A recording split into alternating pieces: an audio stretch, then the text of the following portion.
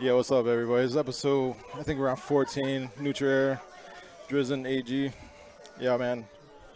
So many people are complaining about, like, the Arcadia, but it's, like, it's so hard to put New York, like, a top 10, and, like, that's it. And then, like, you got everybody else. You got, like, the main one, which has, like, the Buzz and, like, right. Anti on it. And Super then you stacked, yeah. And then you got Capital Region has, like, Dark Wizzy and stuff. And then it's, like, does Long Island have one that, you know, it's for like. Sure, yeah.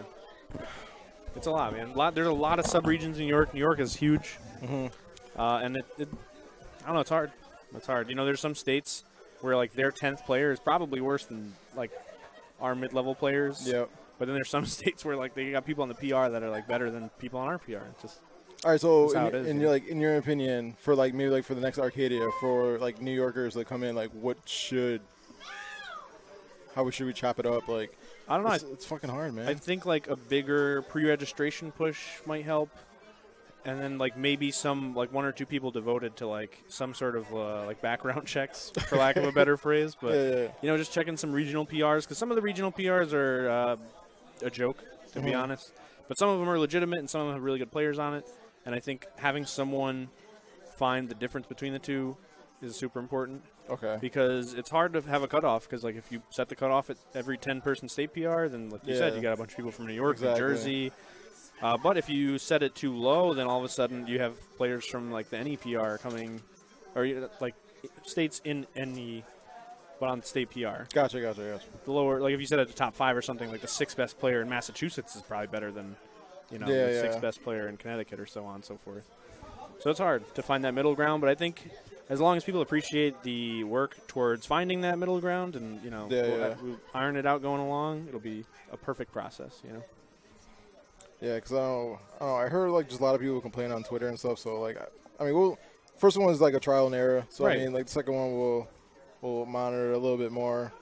Maybe we'll, I mean, it was kind of like, I wouldn't say kind of rushed, but it was only, like, a month's notice, I guess. Right. So, I mean, like, I'll try to plan this one. I think the next one's going to be, like, very early March. I don't think anything's going on very early March. Because it's either I run Invasion the first week of March or I run Arcadia. So, I don't know. But March could be, or maybe you just push it to April. That's like the new quarter. You know, a lot of people. Yeah, like I like everyone said they want it like every 2 months, but I'm like I think every 3 months if we do it like right before the PR it comes out, I think that would be great too. Or right after. Or right after. Somewhere around that area. Definitely. Yeah, but would that PR count?